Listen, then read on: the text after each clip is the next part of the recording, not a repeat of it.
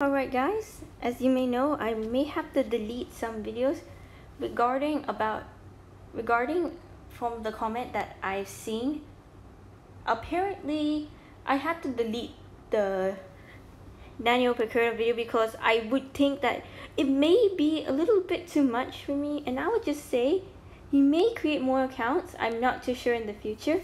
And apparently, as you may know, he's like trying to cyberbully other people. And I've decided to delete these two videos is because I would just say I'm not really that sure what's going to happen in the future right now.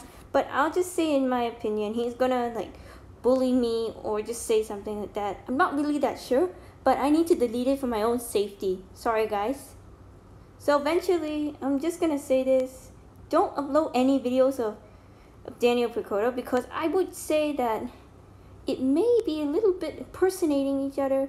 I would not say that. I'm not really sure, but for your own safety guys, please delete the videos that you've created, which is regarding Daniel Pederico, because I don't want any of you guys to get into trouble.